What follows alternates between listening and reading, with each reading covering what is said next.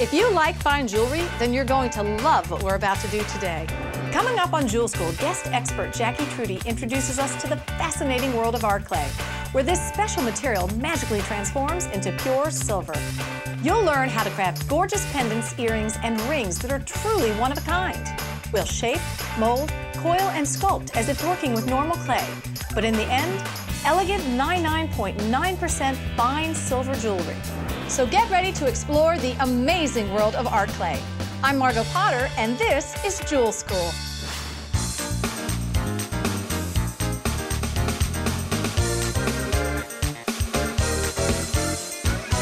Hello and welcome to Jewel School. I'm Margot Potter, resident jewelry making expert at Jewel School, and I am so extremely excited about what we're going to be exploring today. Art clay opens up new creative possibilities for the jewelry designer. And we're going to be joined in studio by metal clay master artist and a true Renaissance woman, Jackie Truty. Jackie, welcome to Jewel School. Pleasure to be here. So let's sit down and talk to us. What is art clay? Art clay is 99.9 fine silver that is mixed with an organic, non-toxic binder and water. And you work with it just like any other craft clay. You can roll it out and stamp it and texturize it. And when you dry it, and then fire it, what makes it clay burns away and you're left with 99.9 fine silver. Which is purer than sterling. Absolutely, it has no copper in it. Wow. So you used to be a registered nurse. That's right, I was an operating room nurse. I already had a hobby, I was a glass artist, and after I saw a demonstration of art clay, knew that this is what I wanted to do. So it literally changed your life. It did, it did. I went from science and being in the operating room to running a full-time business and being an artist. I think that's fascinating. Thank you. All right, next, we're gonna take a look at all of the tools and materials you'll need to get started working with art clay. So Jackie, let's talk a little more detail about the clay. What are the different forms that art clay takes? It's a very good question. Art clay has 4 basic formulas. Okay. It comes in a lump clay, which is like this, and it's actually soft and you roll it out. We have the standard formula that came out originally that is between 1600 and 1472. Temperature? Temperature, which Yes, is okay. degrees Fahrenheit. Then we have the low fire. This allows you to fire down to 1200 degrees Fahrenheit in a kiln when you need to fire clay with glass or porcelain or glazes, things like that. So that expanded your potential. It expanded the potential, so now you could use it with a lot more gemstones. And then we have the slow dry formula. The slow dry formula has the binder a little bit different, and it allows you, no matter where you live, to work with the clay 3 to 4 times longer. So if you're working in a very moist climate or working in a very dry climate, it will let you work longer. From here, we go to the syringes. And the syringes are actually pre-filled with 5 or 10 grams of clay that feels like spackle. And you use this to decorate and to join things together. So this brings you back to your nursing days. Yes, it does. It's always wonderful to keep having a syringe. Now you have the paste type, and the paste is generally used to connect things together. And the last silver clay we have is called paper type. And originally in Japan, it was used for origami. See, this fascinates me. This is very cool stuff. It's one single piece, and you take it out, and it feels like vinyl. And you actually fold it into cranes, into whatever you want. I want to play with that. It's neat. It's neat. So you talk about drying times, and the clay has a short drying time. What can I do, or what can we do to extend that drying time and keep it moist? There are a whole lot of ways. People come up with new ways all the time. And I just have 4 quick ones here. One is just having a spritzer available, and you just spray the clay, and it's very fine mist, so it doesn't make it muddy. Plus, if you're feeling a little warm, you can just kind of... There you go. Some people actually use little humidifiers. If they live in Vegas or someplace really dry, they'll have a little humidifier right by their work surface. Interesting. Which is, I think, very clever. This is, I think, the most innovative that I've seen. And they took a sponge and glued it to the bottom of a glass, and then you wet the sponge and you put it on something flat. And then when you put your extra clay, excess clay or little pieces under there, then it keeps it moist the whole time. It's like a clay terrarium. It's like a clay humidor. Yes, that's very Very interesting. And then this is basically the same thing. It's got a little rubber gasket on it. So it seals it in. It seals it in. Okay. And this last one Which makes me think of a tiny little cake. Yes, it's like a mouse cake. I love it. It is just I think originally it's for butter. Okay. And you just put a little sponge in here again, or just the clay, and by keeping this top on, it keeps the moisture inside the vehicle and doesn't let the clay dry out. So we've got the clay, we know how to keep it moist, now we need to take a look at tools.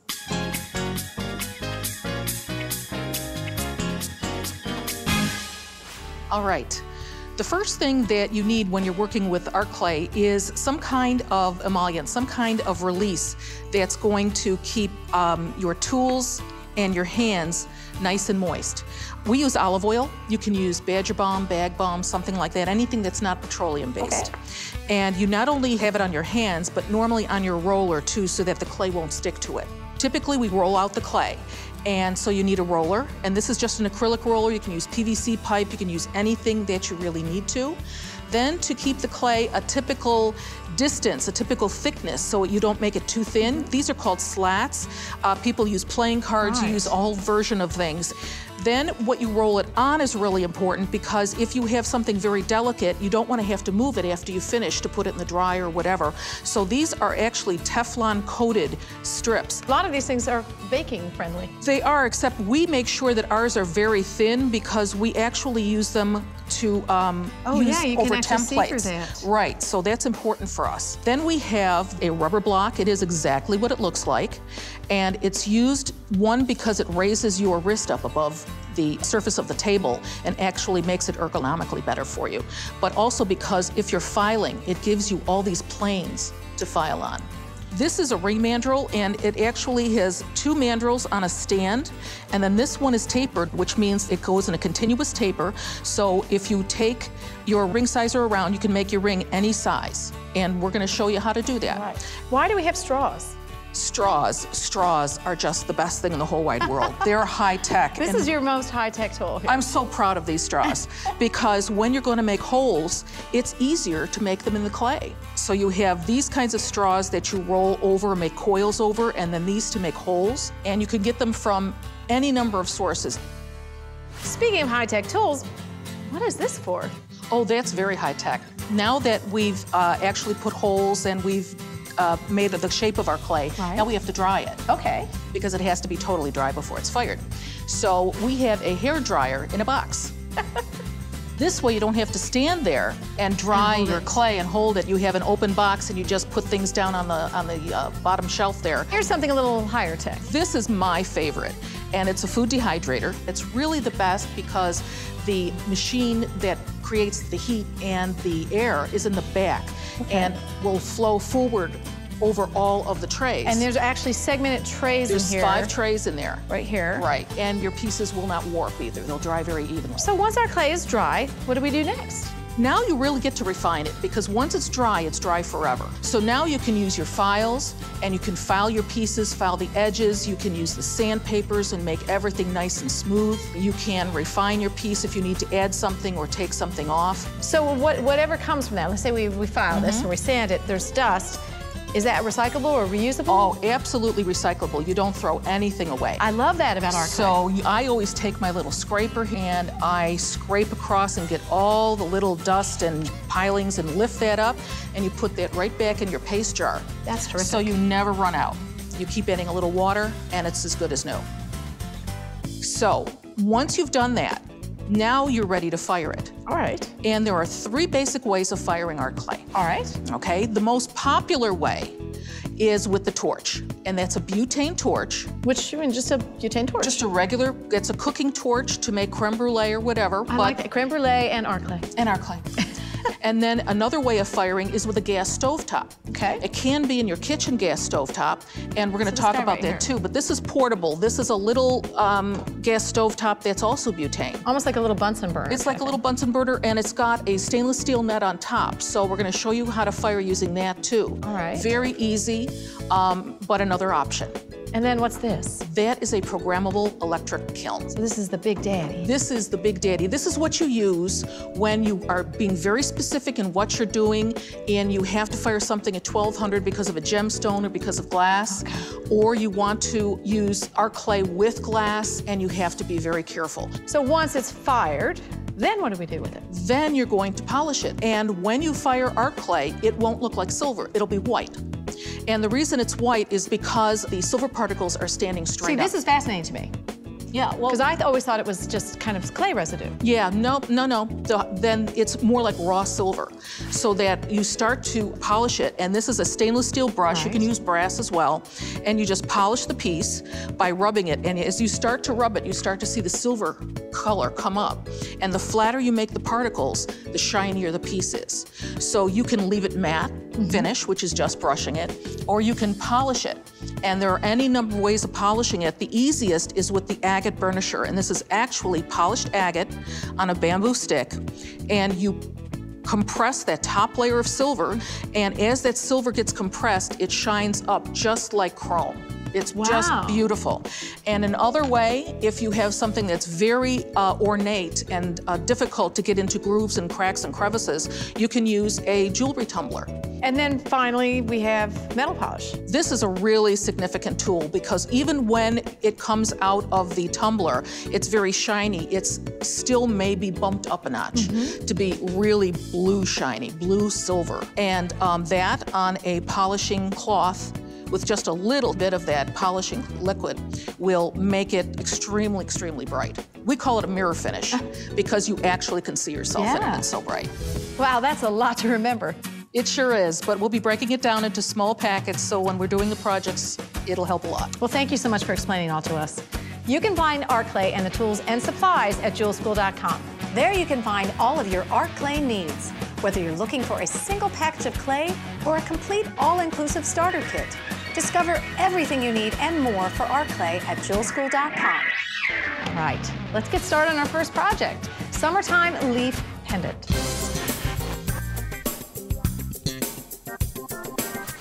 I can't wait to start the first project, the Summertime Leaf Pendant. So Jackie, where do we begin? We begin by getting all of our equipment together so we don't have anything to run for once we open our clay. So we gotta be ready to roll. Ready to roll. Okay. So first we have our olive oil. In our makeup dispenser. In our makeup dispenser. We have some paste. We may or may not need it, but it's always handy. We have a paintbrush for the same reason. We need the paste. I have a craft knife here that we'll use once we have the clay out to trim. Sure. And I have a syringe here. Again, I'm not sure I'm going to need it, but it's always handy. And as long as the tip is under the water, it will never dry out. I have a straw here for putting the holes in. I'm going to use that one. And another straw for the coil that we're going to make. And the Teflon coated work surface that we use, and the rigid underboard that we use so that we don't damage the tabletop. Oh. This is the push mold that I'm going to use to make the leaf. It doesn't have to be a push mold. You can actually roll out the clay and then press a stamp into it, a leaf stamp. And then cut around it? And cut around it. You can also get a real leaf and put it on top of your rolled clay and roll the leaf into the clay. Right. So first, a little bit of olive oil on my hands, and then I'm going to put olive oil in the space. Always have to use some kind of release when you're using stamps or molds or textures, anything like that. Now, we wouldn't want to use petroleum products, right? Never petroleum products because they react with the plastics and also with the metal clay. So we should stick with our olive oil. Stick with olive oil or Badger Balm, something like that. All right, got everything ready? Yep. Now's the time to open up my package. All right, we're opening the clay. Oh, drum roll, please. Okay, that was a very pathetic drum roll, sorry. Well, you know. All right, so here's about 10 grams of clay. Look at that, it looks like clay. It looks like clay. There's just nothing to be done for it. And when you need to hydrate it a little bit, which means that maybe it's gotten a little dry, so I'm just putting a little bit of water. This is just plain tap water. You see, I'm only using 2 fingers from each hand because you don't want to use any more hands on it than you need to. Okay. So then I'm going to take a little pinch off for the coil because I want to make sure I have enough. All right. And that goes, always take the time to put your clay away. Never just lay it on the table, because it will be dry in just a few minutes and you'll be unhappy with yourself. So now you go right to the part where you put the clay in the mold. And you're just pushing the clay into that push mold. All I'm doing. Simple, simple. And I'm going to take the time to actually do it as best I can. You don't want to slide through and make this too sloppy, because you actually want to make it as even as you can. And the more pressure you put on it, the better you're going to get all of that detail that was on the other side, because you can trim all of the excess from this. It's not a big deal. So the next thing you're going to do is release it. And because it's flexible and it already has the release on it, you should just like that. Look at that. And you see that it's not perfect around the edges. You don't have to worry about that. If you want, you can trim a little bit, but you don't want to disturb the texture. So you don't want to spend any more time in the wet stage than you need to, because you're going to lose. It's going to start drying out, and then you get frustrated and you try to move it back, and then it gets muddy. And it's best just to get it in the bare form, put it in the dryer, and then once it's dry forever. Then you take your time. Are we going to put the holes in it? We're going to put the holes in it, and that's the last thing you're going to do. So if it's going to hang like this, kind of like that, off to the side a little bit, you want to put the holes right here so that the beads dangle nicely down one side. So I get my straw. Your handy-dandy, high-tech My handy-dandy, high-tech straw. There we go. And I'm going to make 5 holes. So I want to do the middle one first. And when you're making a hole, you want to turn it a little bit when you press it in. And you want to make sure you get at least 1/8 of an inch from the edge, because you always have to remember this is going to shrink 8 to 10%. And if you get it too close to the edge, when it shrinks, it might break through. Oh, yes, so, that would be bad. No, that would be bad. Okay, there's 3. There's 4. And there's 5. There we go. All right. So I'm going to take a look at it one more time, hold it up. I think that'll work fine. And now this entire thing is going to go into the dryer. Now I use a dehydrator because, like I'd said in the intro, I like the fact that it blows everything from the back and it's going to dry very evenly. So all I do on this is just take this down, take my entire Teflex, and I'm going to slide it right into the top. That is going to dry between 10 and 15 minutes, depending on the temperature you put it up to and the ambient air in the room, things like that. And there's ways to test. There's ways to test whether it's dry or not. What you do is you can put it on any piece of plastic or glass or metal, and you hold it there for about 10 seconds directly from the dryer while the dryer is still hot. And after 10 seconds, you just take it away. And if there's a condensation ring, it means that there's still moisture in it. It has to be absolutely bone dry before you fire it. And you want that, because I have fired clay that wasn't dry and it was not a pleasant experience. No, because what happens is the moisture inside the clay then expands, becomes steam, and will actually burst your piece. So it's very important that you get your clay dry before we get to the next stage. Right. So after 10 or 15 minutes, you open it up and you have a piece that's dry. And if you look now, it's very solid, it's rigid, but yet it's very fragile because it's still clay. All the clay is there. But now what you want to do is you want to get your files and you want to get some sanding paper and you want to really spruce it up.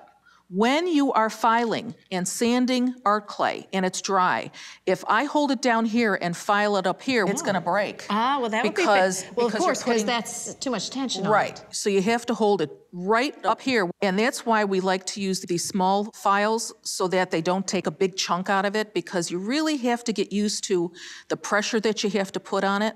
So we're just taking a look, and you'll see the stuff coming off. Yeah, this is really interesting. I have a little stencil brush here. You can use a dry paintbrush because you can see all of this coming off. It's almost like it's coming to life. And remember, you have to keep all of this because you're going to put it back in your jar. Recycle, recycle, recycle, because it's pure silver and you don't want to waste it at all. Well, and the price of silver is constantly rising, so save it. Yeah, definitely.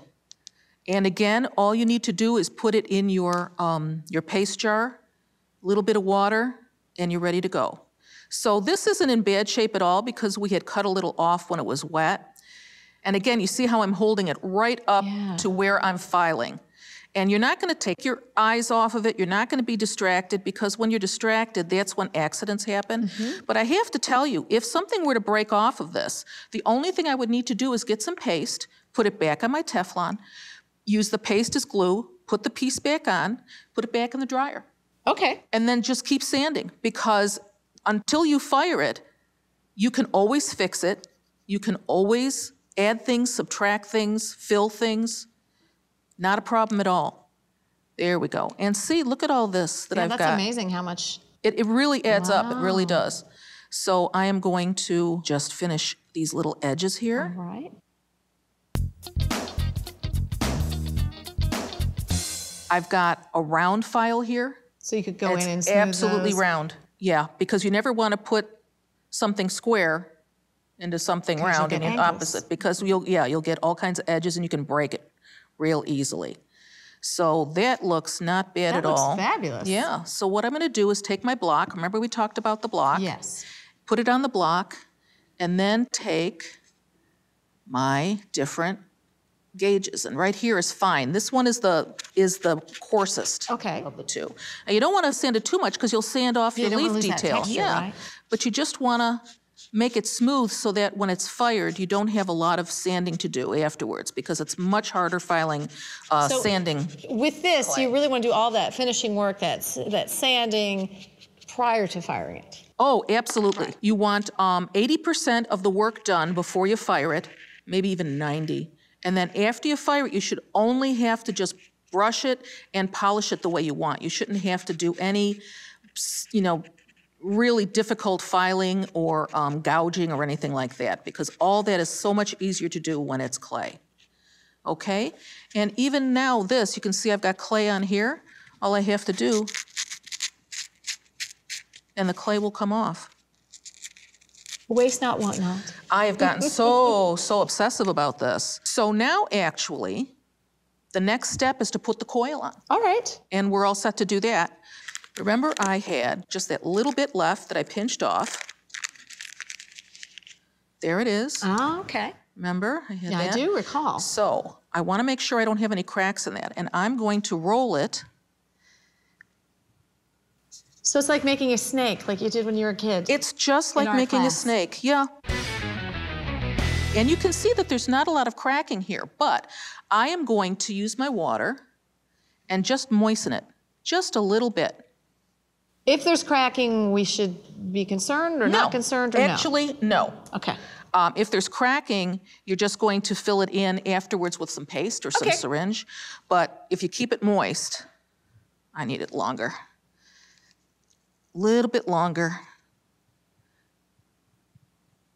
because we're going to make a coil, and we're going to make a coil around this straw. Yet another high-tech straw. Another. This is blue. I love this. I think it's great. You use what tools you have at hand. I'm going to measure this first. Okay. This is going to be perfect, I believe. So I am going to take my little paste here.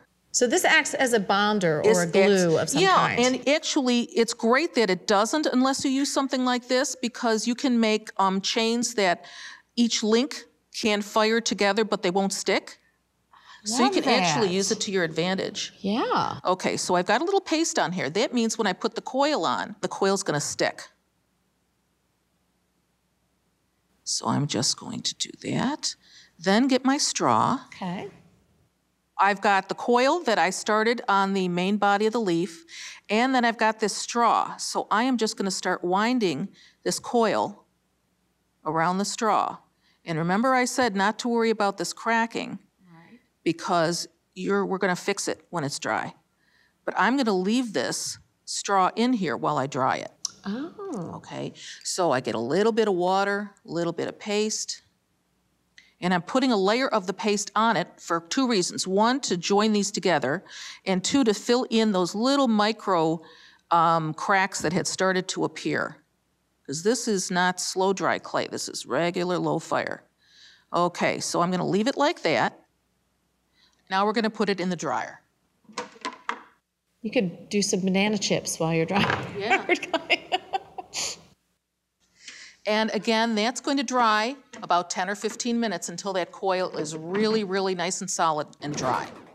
When it's dry, I'm going to go in and take it out.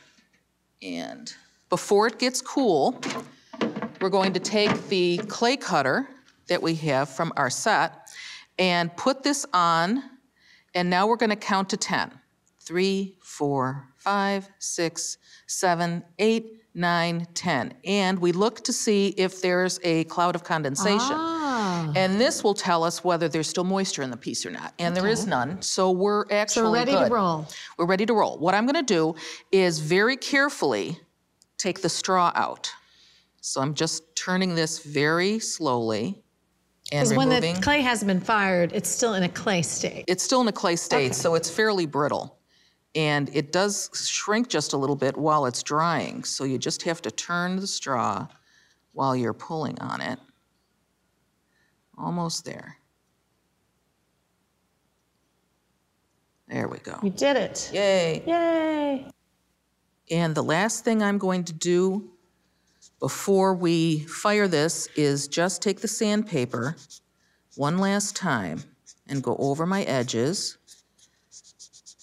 to make sure any fine lines I've got in there come out. Because if you don't make it smooth now, it will not be smooth after you fire it. And this looks pretty good. I'm using my stencil brush again just to put the dust down on the table. I do want to take my round file and go through my holes like this, just to make sure that I don't have any little sharp edges in there. They look good. All right. And now we're ready to torch it. Time to bring out the fire.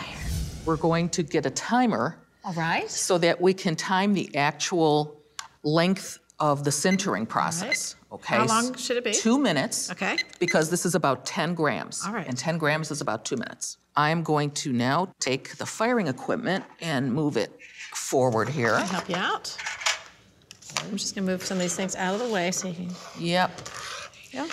And this is a compressed vermiculite brick. It does not let the heat go through it. It will just stay right where we point the torch, okay? And this is the torch. It's a butane torch. You fill it from the bottom. Okay. So before I start a project like this that I know that it's going to be on for 2 minutes, I'm going to fill this. All right. All right. And you set the nozzle in place and you push down hard and listen for the change. Oh, Right there. I got it. And then you know it's full. Okay, you want to put the butane away from the torch. Yeah, that'd probably be a good That's idea. a good safety thing. And then you're going to take your piece and just put it in the middle. And now we're going to start firing.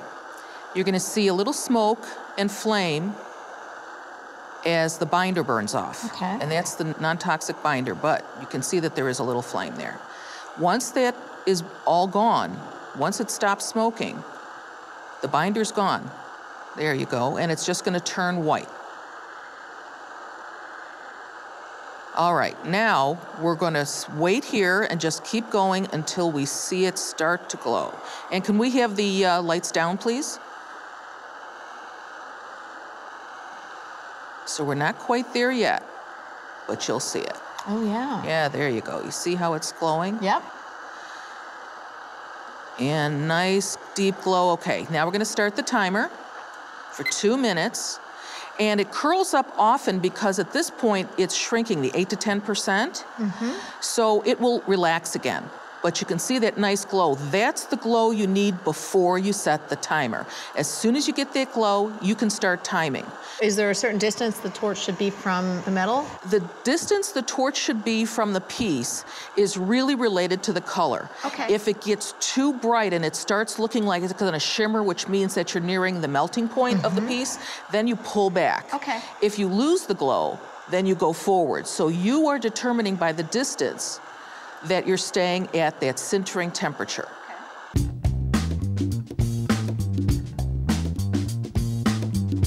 We made it! All right, so you turn this off, set it aside safely, and looks good. Don't touch it. Don't touch it, never touch it. What you can do is you can quench it in water if you don't have any stones in here or no glass or nothing else. Okay. Because if you quench a stone, it will crack it, right? Yeah. So you can take the tweezers and some water and just dip it in glass, not plastic. There you go, you hear that? Yeah. And the lights can come up. Thank you very much. Look at that. And now, because I quenched it, see, it's cool, I can hold it. So we're just gonna set that aside. We're gonna dry this. Okay. Bring the block up. It'll still be warm, but it's not hot anymore.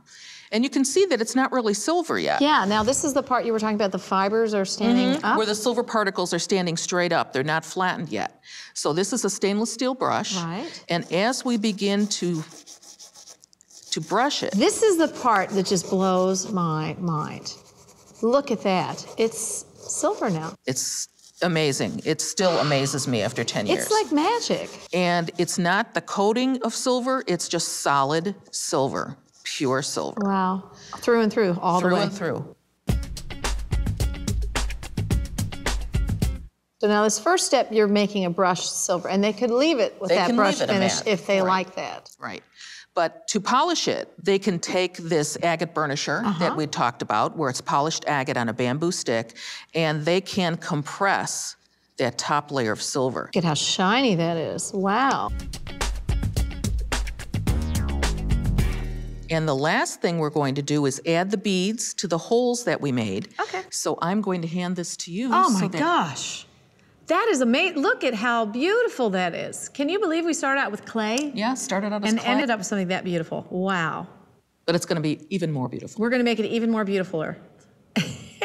Okay, so I've actually got another sample over here that I've started. I'm going to get everything out of the way so we can go ahead and finish up. What I did here was, anybody who makes jewelry has what we call bead soup. Those are little odds and ends that are kind of sitting in a bin of 1 bead of this and 2 bead of that, and this is the perfect way to utilize it. So I've already attached 4 of my dangles, and I'm gonna make the final one, okay? So I put this down. I'm using a head pin. I'm gonna slide my beads onto the head pin, and I already have my beads picked out. I'm gonna slide on a blue bead at the bottom, a green bead in the center, and a pink bead. Of course, your bead soup is different from my bead soup, but this project works best with smaller beads, 2 to 3 millimeters. Okay, let me get my round nose pliers, and we're gonna do a coil dangle. So we come in with our pliers.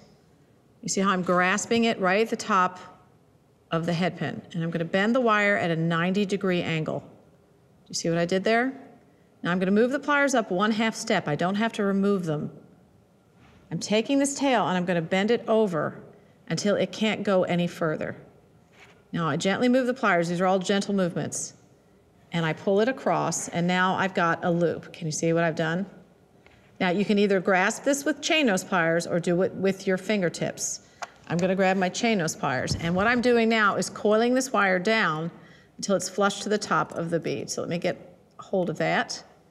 And can you see how I'm coiling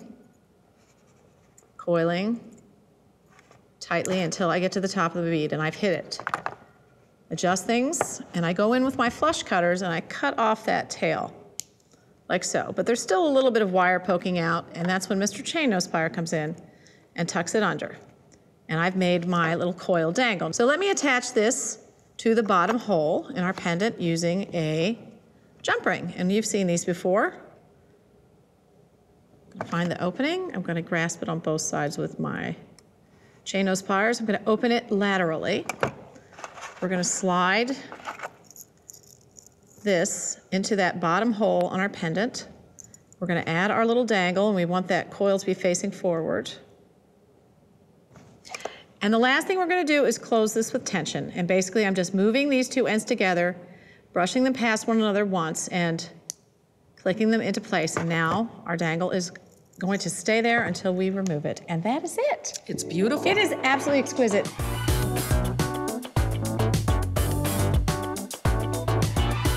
I can't wait to get to the next project. Yeah, we can get going right away. Celtic heart ring, right? Celtic heart ring. All right, let's rock and roll.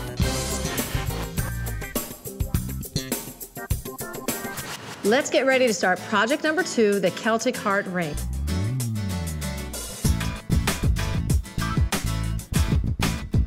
Okay, Jackie, tell us what we're going to be using with this project. All right, we're going to be using an underlay, which we did in the last project, the Teflon coated work surface. Right. I have here a mold, and it's difficult if you can see the pattern here. Might be easier here. And I did this because it's going to be the ring band. So it'll give it some texture. Just give it a little bit of texture so that it won't be just flat and boring. This is the ring mandrel, and you can see that it's got a stand and it's going to be hands-free. It's a great piece. I have a pair of scissors because I need to cut a strip of Teflex, and that's going to go around the mandrel so that the clay won't stick to the mandrel. Oh, okay. Okay. I have a mold, and this is called the Celtic heart mold, and this is going to be the top piece of the ring. I love that. You know, I'm a Celtic background, so I love Celtic things. Yeah, I do too.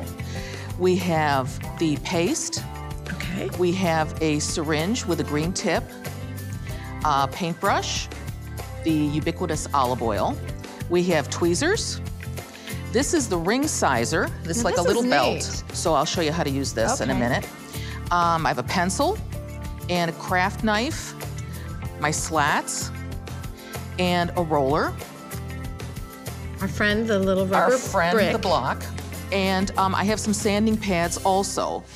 The first thing we're going to do is set up our mandrel and show you how you can take any size ring and get the mandrel ready for it. Excellent. We know that art clay shrinks 8 to 10%. Because of that, we have to make sure that we make the ring a size and a half up before we actually put it around the mandrel. Or it won't fit, it'll be a size and a half too small. Okay. So what we do first is get the ring sizer, and we're going to put it on one of your fingers. Okay. Which one would you like? Oh, gee. Here, how about pointer? There we go.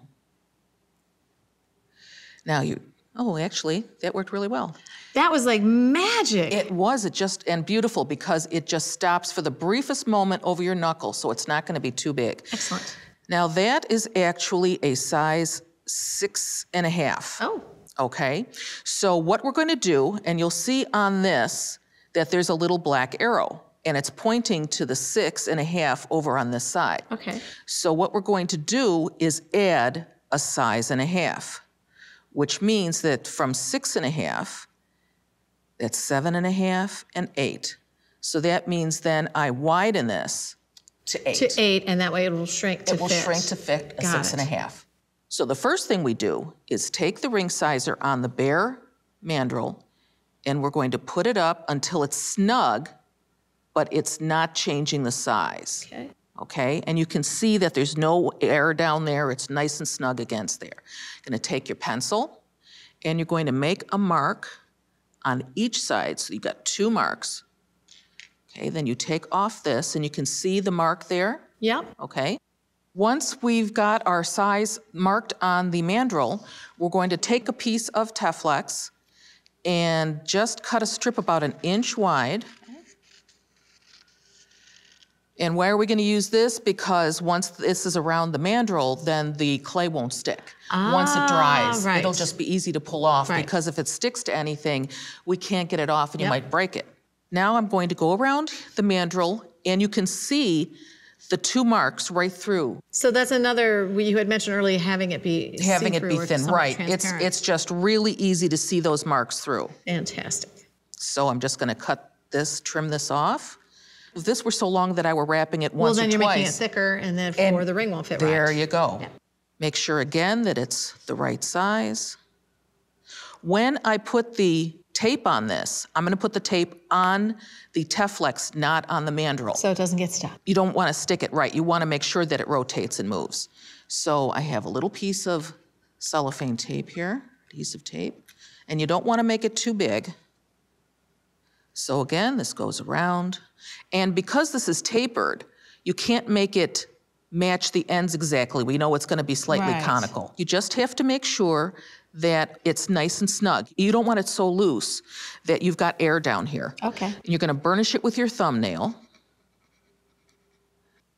All right, and then you gradually rotate it so you can see the 2 lines right through that. And the 2 lines, if you did it right, are pretty much in the middle. Awesome. Okay, so you're gonna put that strip right on those 2 between marks. That's right. Okay, so now that your mandrel is ready, you can see how no matter what size you have, you can put it anywhere on this mandrel. Yeah. And you'll have your ring the right size when it shrinks. Okay. Okay, and I have the slats here, and the slats will prevent me from rolling the strip for the shank thinner than 1 millimeter. Okay. Because that is really the minimum that you're supposed to roll art clay. All right, now this is half of 50 grams. This is 25 grams of clay, because that's how they package the 50 grams. So really, I only need about 10. All right. And when I open this up, I have an inner pack. So I'm gonna take the moment. Looks like a piece of gum, gray gum. Delicious gray gum. And this is actually has a 2-year shelf life. Wow. So you don't have to worry about it sitting around. You just, and the package seals it back up. And and you just make sure that you have moisture in there somewhere. Okay. So I've got this, and I am going to, excuse me, put this under my little humidifier. Remember we talked about that? Okay. Now that will stay there, and I don't have to worry about that drying out or starting to dry out in the time it takes me to put this back in here. Remember the olive oil? Yep. All right, that goes on here. Then I take my Clay gum. clay gum, and I'm going to make it into a log. So you're preforming it into the shape. Right. If I were to keep it in a circle, in a lump, when I went to roll it out, it wouldn't roll out long, it would roll out wide, and then it wouldn't be wide enough. Okay. I need a nice long log. I'm gonna put it right on here. All right. My roller, make sure I've got some olive oil on my roller. All right, then I'm gonna start in the middle. When you have a texture like this, you can't roll really fast back and forth because this will shift it, right? So I know I'll have more than enough clay, but I wanna make sure I have. Just to be safe. Yep.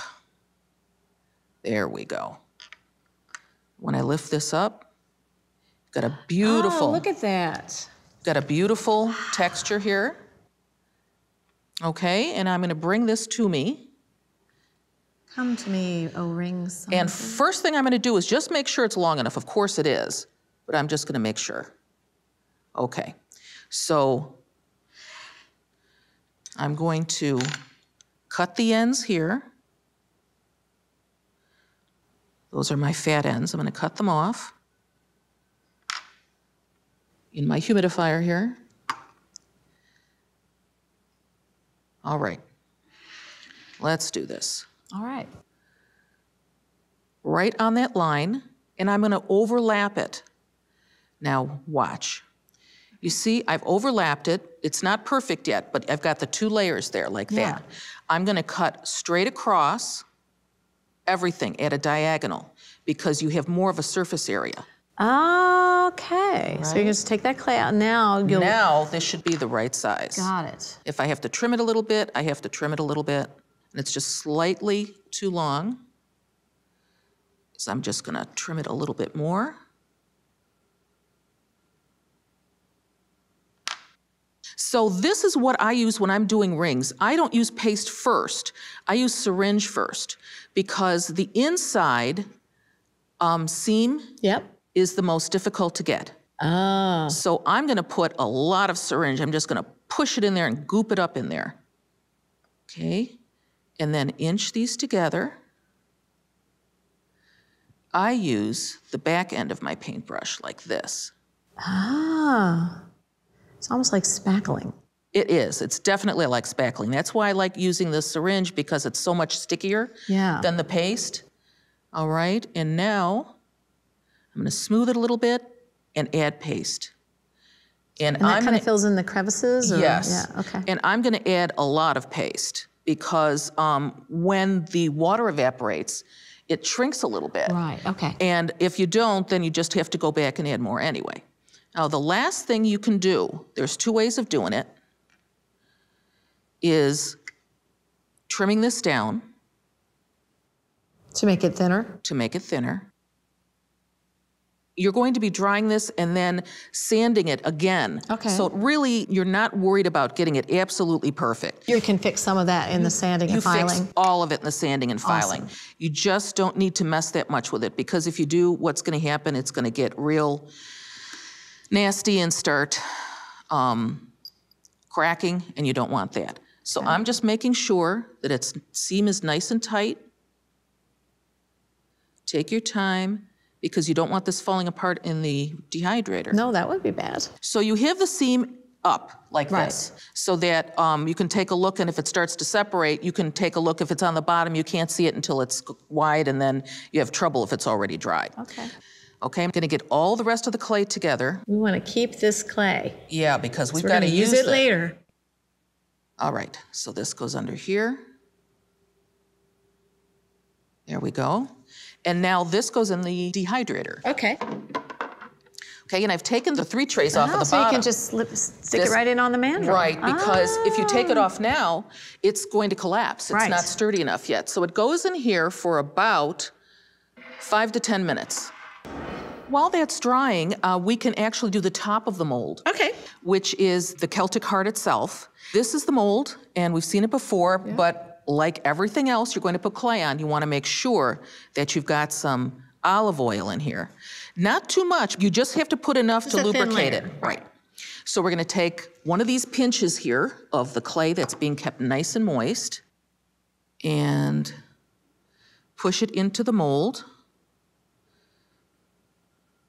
It's really important that you push it into all aspects of this mold, because you can have it come over a little bit. You can have a little extra on the edges, because you can sand you can sand it and cut it down. I just make sure I've got it all in there, okay? A little bit extra, if I could have you add that.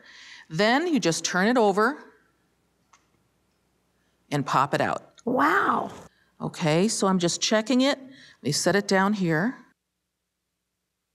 I can trim just a little bit around,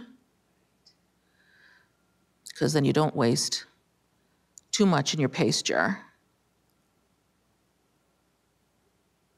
All right, then this goes into the dryer, and we'll be able to take the ring off of the mandrel. Okay. Okay, so you never want to put the black in there, but it can help you carry it to the machine. Okay, so this is going to go here. And then this is going to come out. All right. And I'm going to show you how to take it off of the mandrel.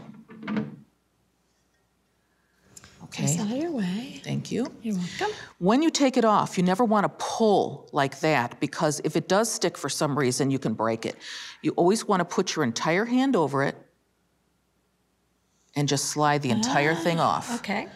Okay, then you take this and just pinch this, and it should come right out.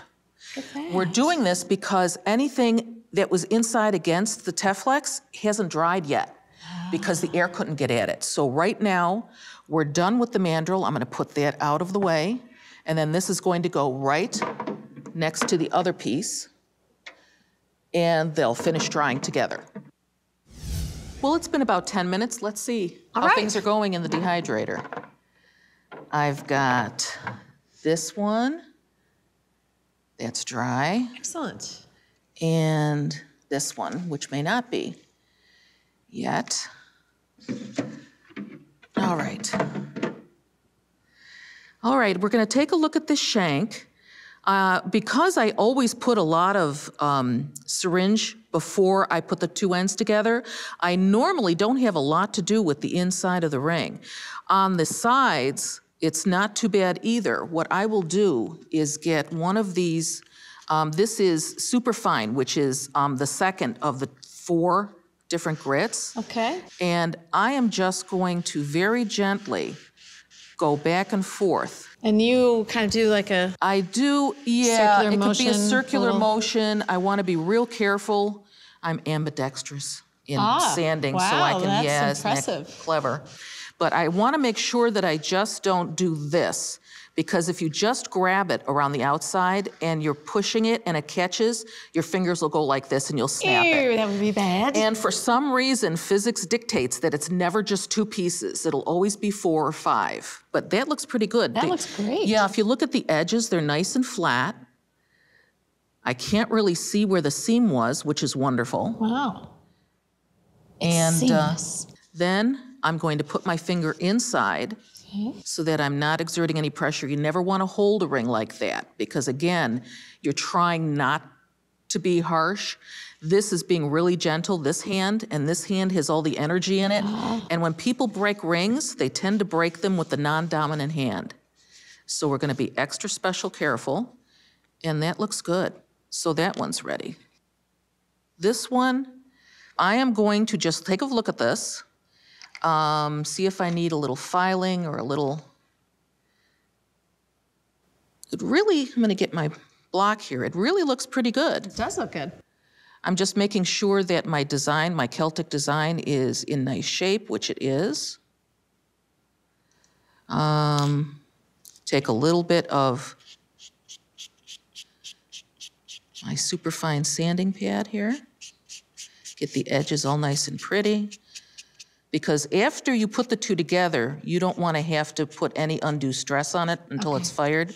So you want to make sure that if you have any 2 parts you're going to put together, or 3 parts or whatever, that each individual part has been worked on until it's pretty. Okay. And then you put them together. Okay, it's looking pretty good.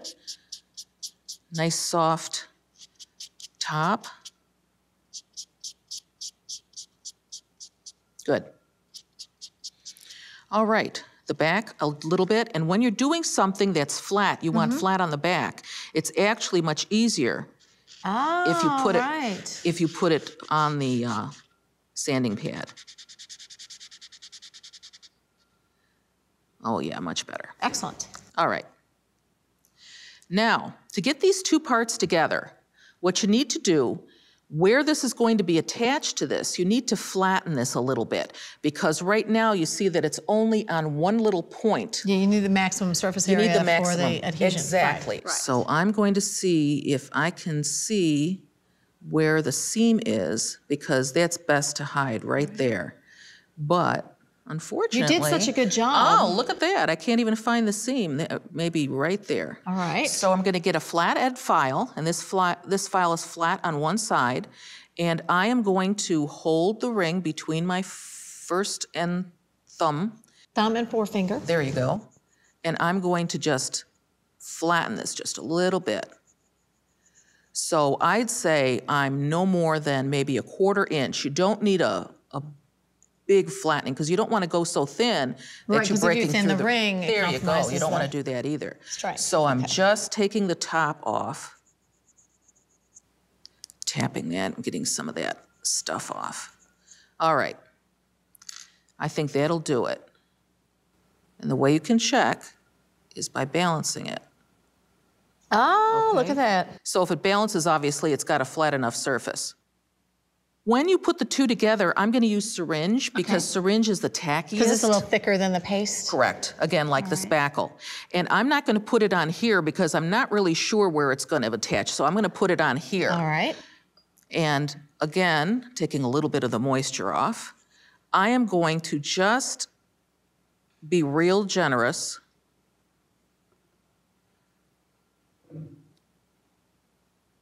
and push it together. Now I'm going to look at it from all sides. I'm going to make sure that it's not twisted too much that way. I'm going to hold it like that. While I'm holding this, I'm going to take a wet paintbrush, and I'm just holding it so I can see underneath it, because I want to make sure that I get the syringe everywhere underneath. If I need to, I can get a little paste and add a little paste to make sure that it's well attached. Because if it's not well attached when you fire it, it's just gonna pop apart. So you really wanna make sure you've got a nice attachment there. And again, you wanna check it from all angles, make sure things haven't moved. Okay.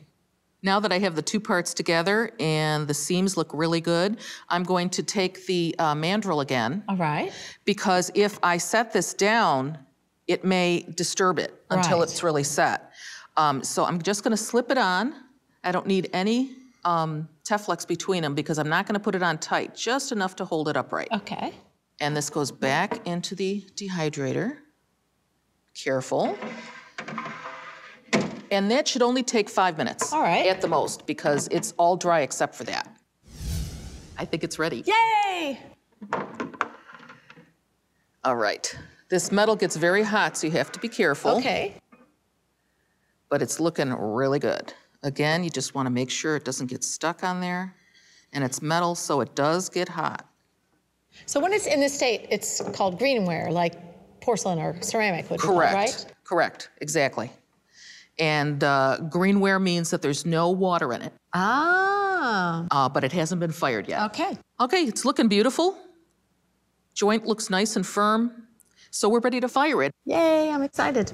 Now, today we're going to fire it with what simulates your gas stove. Okay. So this is the second of 3 ways of firing art clay. So if you have a gas stove, you can do something similar. You actually have to test it first, and we're going to do that. Okay. Because what you do first is you test your flame, whether it's at home or whether it's a camping stove like this, whatever you do, what we're gonna do first is turn on the burner without the clay on it and just see if we get a nice red spot. Okay. Get my long lighter here, because I'm not gonna be in there with a little match.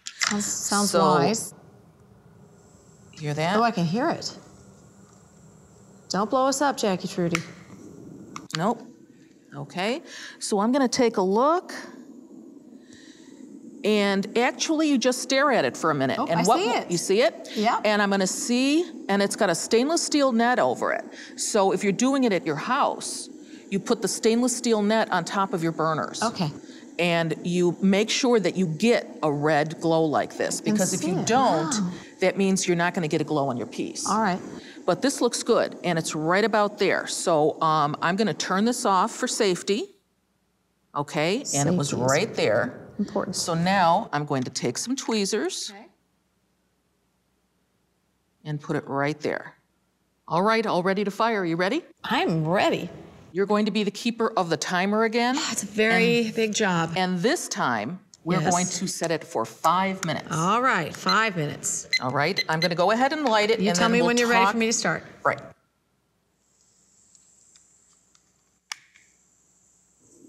Suddenly I'm wanting some more. Can you multitask that way? Okay, let me make sure that things are going to get hot enough. Oh, I see And it. things are going to start smoking. Okay. There we Yep, Yep, I see okay. the flame. We can have the lights down, please. We're not ready yet for the timer. Okay, Because we're having the same thing where we're gonna have the binders, burning off, Okay. and then the piece is going to glow. It's looking pretty good. I think it's glowing. Yeah, I Looks just wanna glowy. monitor it. Okay, now. Okay, 5 minutes. After 5 minutes, you actually turn it off and walk away for 20. That 20 minutes gives the sintering process time to complete. Okay. So instead of doing it 2 minutes with a torch very close, you're going to do it 5 minutes on your stovetop. Right. And then walk away for 20 minutes. You won't quench it, and you won't cut short that whole second phase of the sintering process. Okay.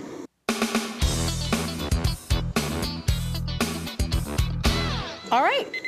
Here we go. All right. 20 minutes and counting. Okay. We just leave it there. Is it ready? It's ready. It's been 20 minutes. So can we have the lights up, please? Here they come.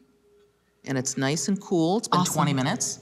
So right now, move that off to the side.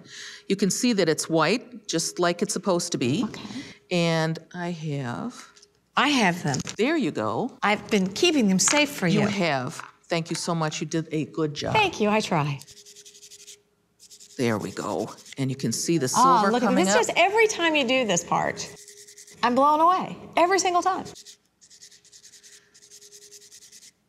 That Celtic design is really nice. It's gorgeous. And here comes my block.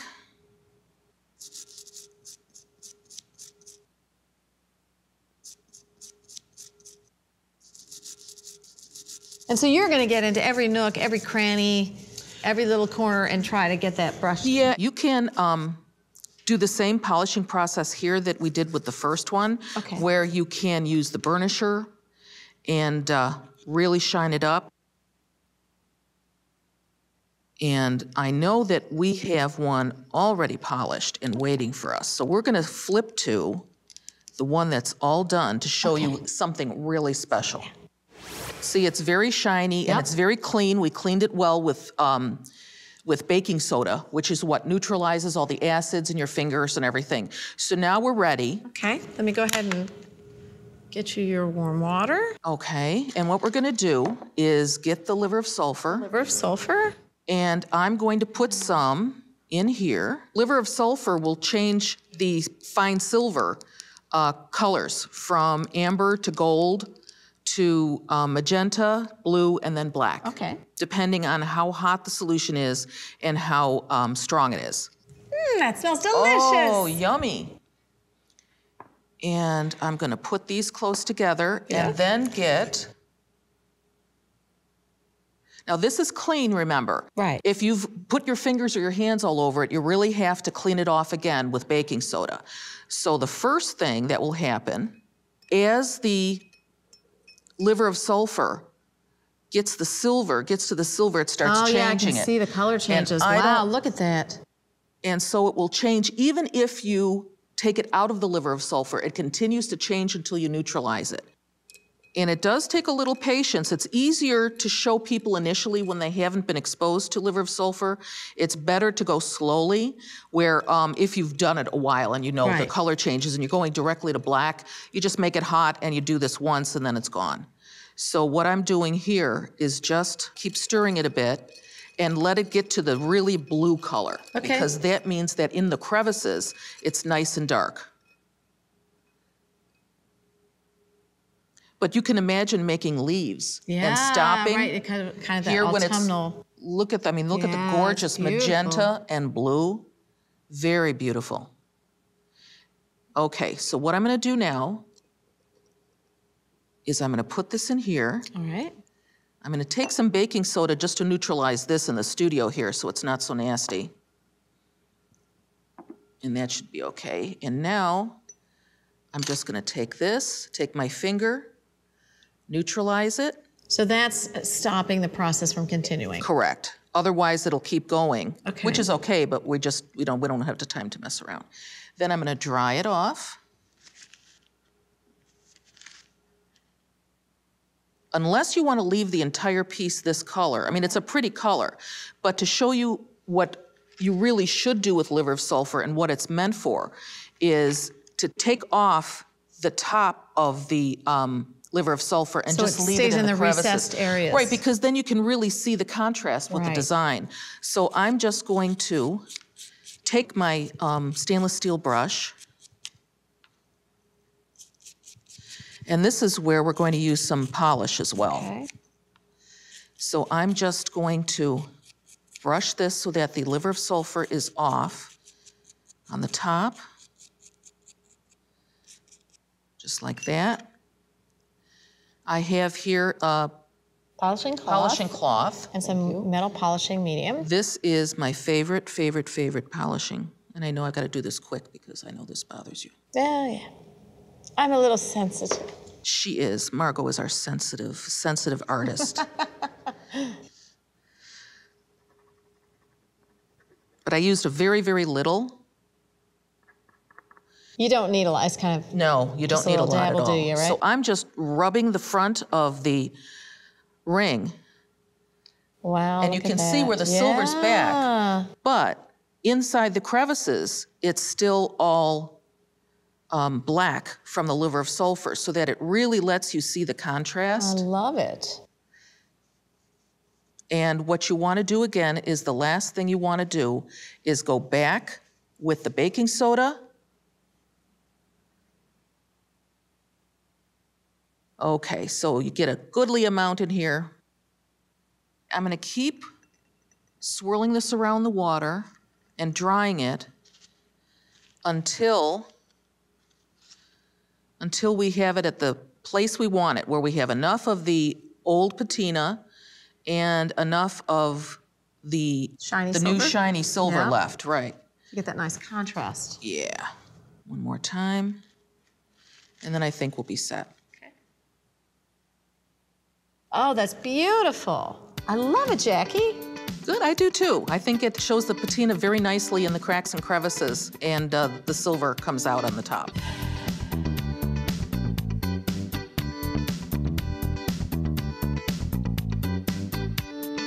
So we finished our second project. We're done with number 2. All right, we're ready for number 3, the butterfly filigree earrings. And now we're ready for our third and final project, the butterfly earrings. Let's get started, Jackie. All right, let's go through the equipment we're going to need. Sure. There's not a lot here. This is basically the design. It is a butterfly, and as you can see, the line is fairly dark, and we're going to follow these lines with the syringe. So you're only using the syringe and paste for this. Oh, cool. And this is why we really like these Teflon sheets very, very thin, because you can see right through it and you're able to follow it. So you're almost tracing the lines with the clay. You're tracing the lines with the syringe. So we're gonna use the syringe, and I've got the green tip on it, and the green tip is the medium tip. It's the one that's used most often. Okay. And it's really important that you keep it clean, keep the end clean, and keep the end from getting all banged around. So you never wanna drop it in the water. You wanna just place it in. I've got a paintbrush here that we're going to use because we'll need some paste at every junction when we're done with a layer. Oh, okay. And some tweezers because you never know when you're going to need them. Same thing with the craft knife, because as you're doing this, you may have a few spots where you want to take a little bit off, and it's easier to do it with the tip of the craft knife. Okay. Again, just in case you have to touch something, it's better to have a little olive oil on the tip of your finger. All right. I've got, again, a couple of files here because before you fire it, you are going to go over it and make sure that you don't have a lot of sharp tips. And the last thing is this design calls for 2 4mm fireable stones. I have here a couple of natural garnets, and these will be fine because they're going to be in the kiln. And I'll show you exactly how to do it. So now we can get ready to start making the project, right? Okay, yeah, it's not difficult. There are a couple of tips with the syringe. Okay. And I don't mean green or blue, I mean suggestions. Helpful hints. Helpful hints.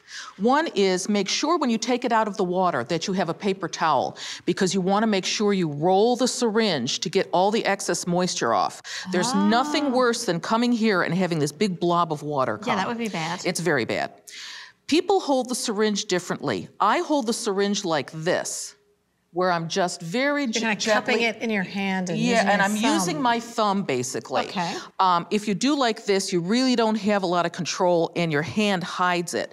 So if you're doing this and you're on the side, then you can see where you're going. Okay.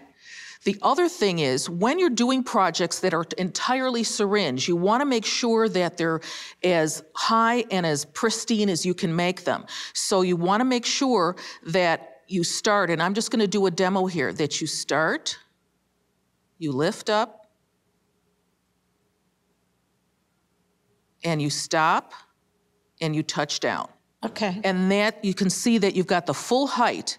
Otherwise, what people normally do is they do this. Ends up being too thin. Yeah, and you can see it's all dragged around. And, right. and when you do 3 layers, it just doesn't work. Okay. Okay, so we're gonna clean this off. And then I'm gonna look at this. I've got a butterfly, and I'm going to do away from me first and then move toward me so that I don't have the opportunity of sliding my hand through it. Okay. Okay? And I tend to turn this around, which is why it's not taped to the table, but it's taped to something that I can turn around, because I don't want to go this way. I'm always going to go in the same direction so I can see.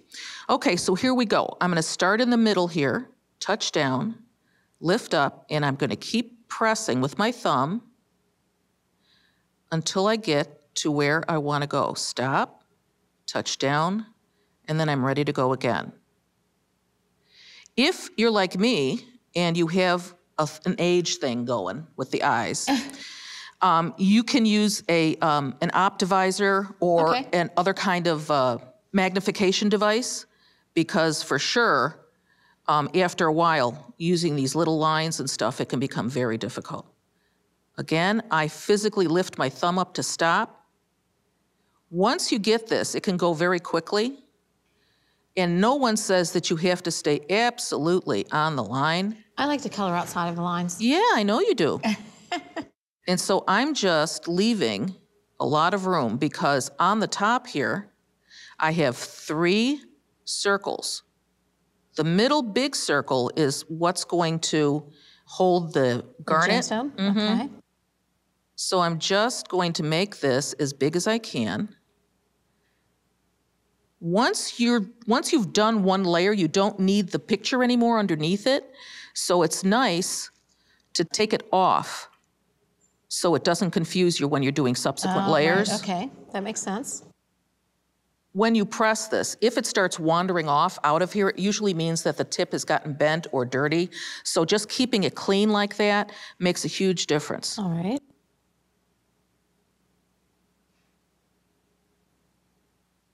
It's just fast. It's like icing a cake. It is.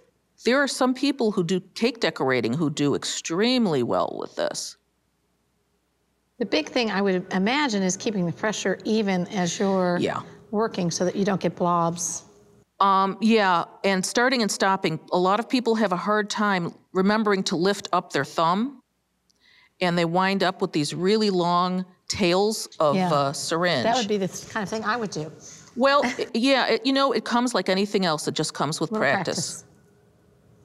And you can fix things here because it's still wet. Oh, you can fix a lot of things. You can trim stuff off. Oh, absolutely. As a matter of fact, if you want, because this is Teflex, remember, things don't stick. So you can go in if something isn't quite right and push it aside and round it off. And if you have tails, you can pick them up. You can do all kinds of things. Really neat. You just have to make sure that you either cover the tip up or don't take more than a few seconds. Because you don't want that extra stuff extruding. If that dries in here, you are doomed. Okay. Doomed. I don't want to be doomed, Jackie. No, no dooming. So, and you have to make sure that your light is really good so that you don't get a lot of shadow, because you want to be seeing what you're supposed to be seeing.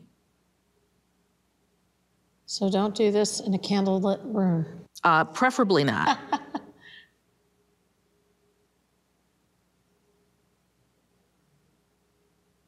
You are really precise. Oh, thank you. Well, I've done a few of these. This isn't your first time at the rodeo, huh? No. People don't want to look at the bottom of their piece because this is the bottom layer. Right. So by the time they're doing the 3rd layer, they're pros. Almost done. If you have to practice first, don't be intimidated, because this, you need some practice. And I've told people the best way to practice is to get some, not gel, but the regular consistency of toothpaste. Yes. And put toothpaste into an empty syringe. Oh, well, no, that's a good idea. And that way you can practice and get the tension right. And yeah, and you're not losing silver. Clay. Yeah, Right. because you don't want to waste silver. Now, you could take, if you did make a mess up, you could put it into your paste, but can you? You can. Oh, sure. Okay. As a matter of fact, I've got this stuff right here that can go right into my paste. There we go. Okay, get that out of the way. All right. All right, back to almost being done. Now I've got the 2 antennae. So I'm just going to take a little bit more time so they're nice and plump. So all of these little points on the design need to connect. Yes. So if you're picking a design and you're not doing this design, you want to pick something where every little edge connects together absolutely so that right. you don't have any dangling. And that's also very important. Okay. Okay, so this is going to go in there. Now, you can see that they're not perfect. I've got little tails on some, and some didn't even reach the other side. It's because my old eyes. So I'm going to take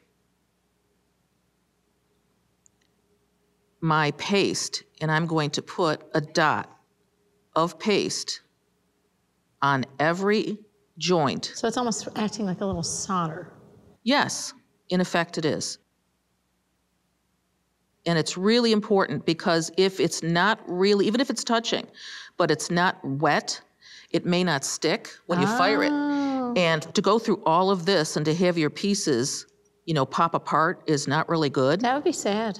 So I just am not pretty with it. You know, I'm just getting a nice big blob. Well, and this is your bottom layer. And this is the bottom layer. It's really important that it's intact.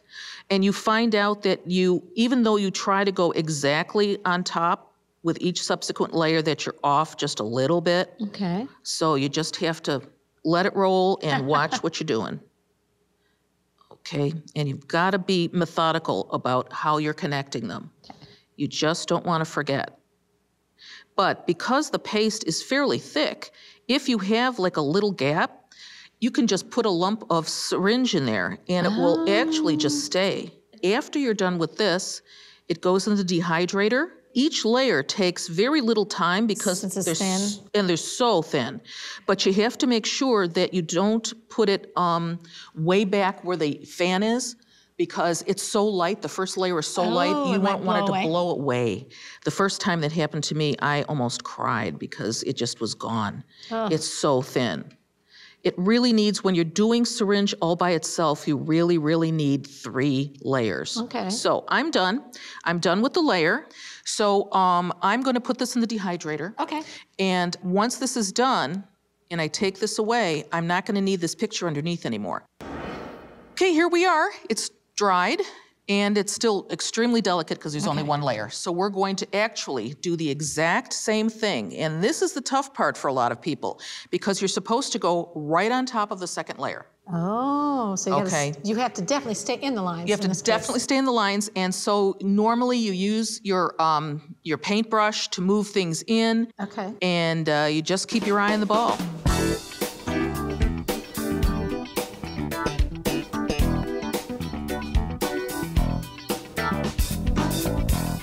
All right, this is the part where I'm going to do the 3 circles, the largest of which is going to have a stone in it. When it's the second layer like this is when you put the stone in. So you're almost sandwiching it between 2 layers. Absolutely. All right. And so what I will do is, you don't want to wait till you're done very end, because this will be already hard. So you want to do it while it's still soft, because when you drop the stone in, it's going to kind of settle into place. All right. The stone is upside down on its table, flat part of the stone. I'm grabbing it by the girdle, and then I'm going to turn it upside down so that it's going to go in point first. Okay. Wow. And I just tap it to make sure it's in flat. And that's that. Then I keep going. Okay. I'm not going to cover it up. I'm not going to lock it in place yet.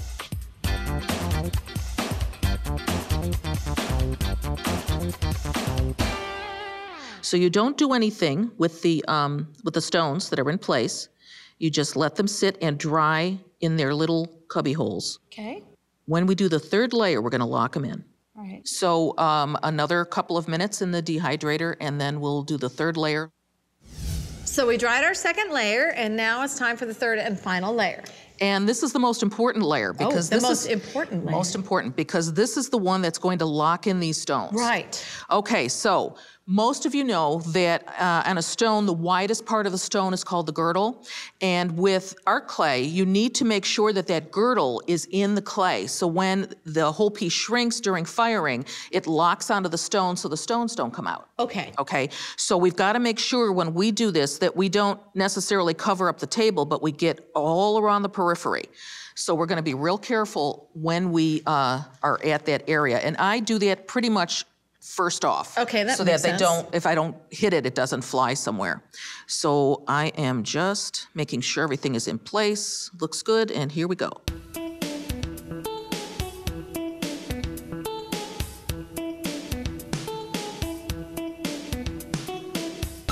All right, I'm gonna double check, make sure my stones have stuff all around them, and they do.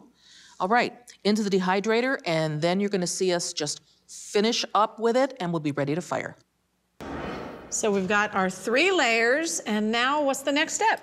Well, the last step really is to make sure that you've got 3 distinct layers here. Yes. And you're never gonna make them indistinct. Okay. But what you have to do is look in the corners for little holes and look for places where it might be separated, because you've got to turn 3 layers into 1. All right. Because with art clay, if you don't have them connected, they might fire separately. So I'm just going through with some paste and my paintbrush, and it shouldn't take more than a minute or so to do this.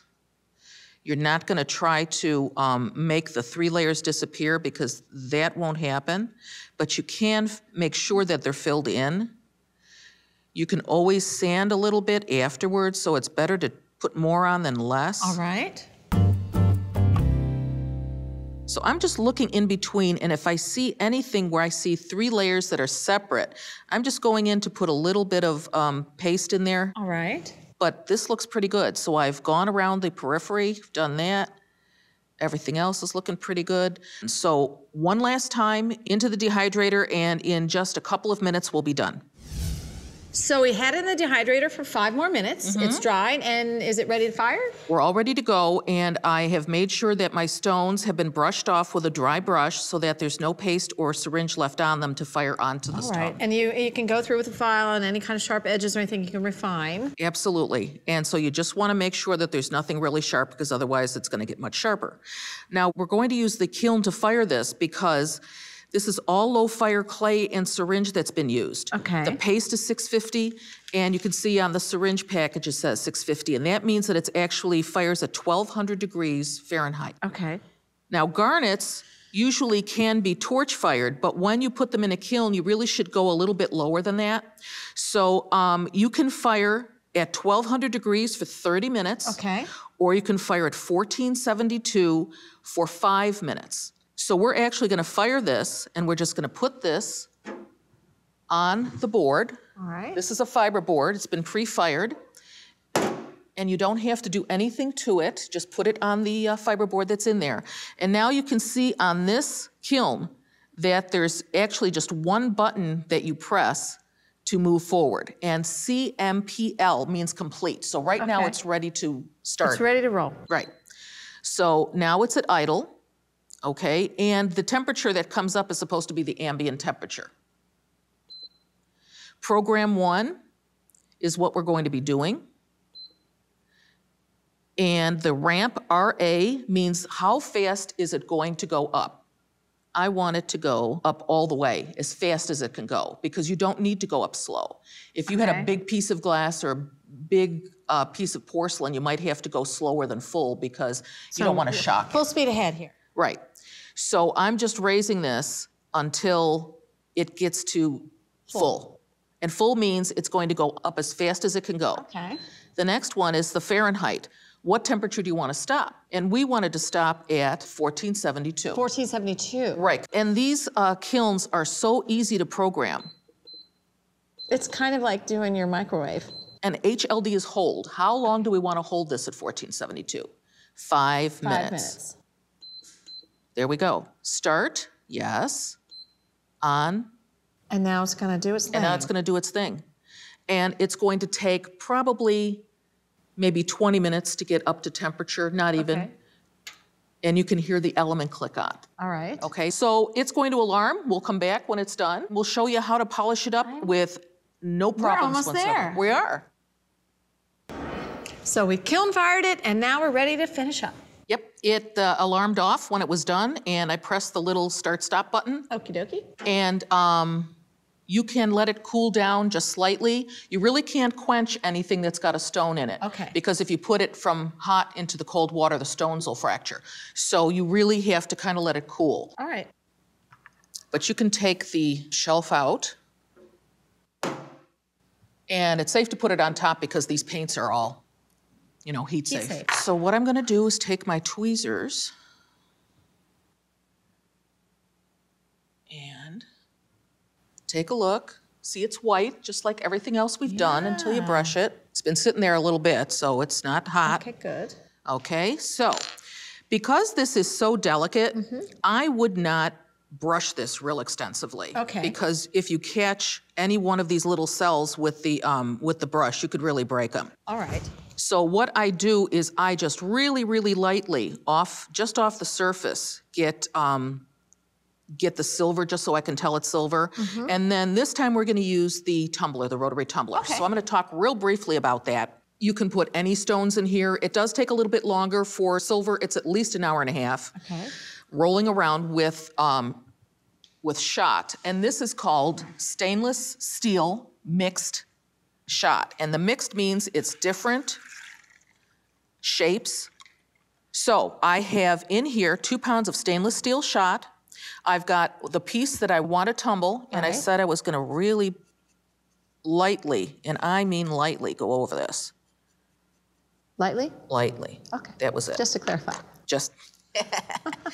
And anything else you need, you could get about a big substantial handful of jewelry in here. And then you fill it up between 1/2 and 2/3 full of water so that it's about 2/3 full. Then the way you put this particular type of tumbler together, there's a lid in here and you put it in snug. All right. Okay, like that.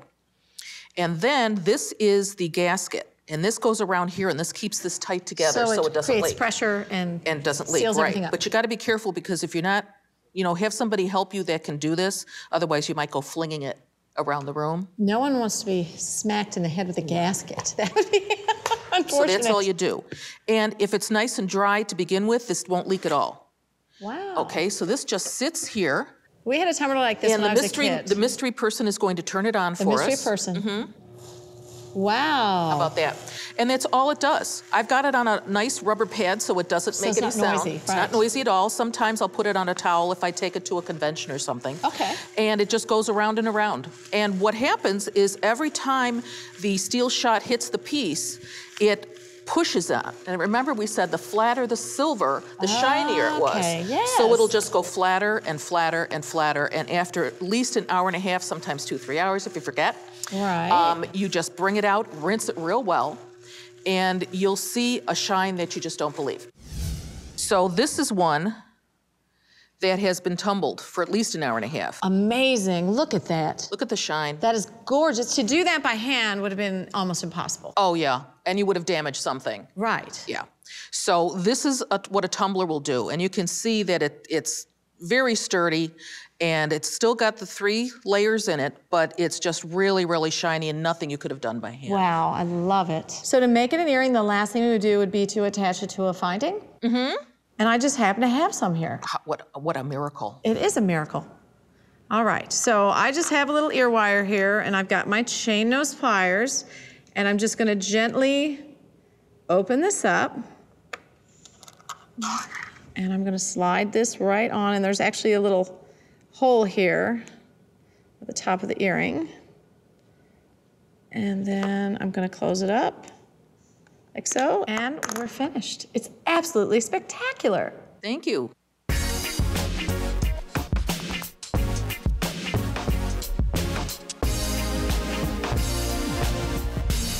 Well, okay, so we have finished our 3rd project. We've done 3 fabulous art clay projects. Let's go ahead and review what we've learned. We began our creative journey using the slow dry clay to create the bold and beautiful summertime leaf pendant, which we molded, sanded, torch-fired, polished, and finished with colorful beaded accents. Next, we created the stunning custom-fit Celtic heart ring using slow dry, syringe, and paste-type clays formed on a mandrel, fired in a gas stove burner, and patinated with liver of sulfur. Finally, we made delicate gemstone-accented butterfly filigree earrings with 3 layers of syringe clay formed on a template, fired in a kiln, and tumbled to a high polish. Jackie, thank you so much for introducing us to the wonderful world of art clay. We've made one-of-a-kind works of art. Yes, we have, and each one is 99.9 fine silver. Thank you again. Thank you so much for joining us. Be sure to look for our new series of DVDs you can find at jewelschool.com. We'll be making chic and stylish necklaces, bracelets, and a variety of fashion accessories. It's fun, it's fast, it's fabulous. I'm Margot Potter. Catch you next time on Jewel School.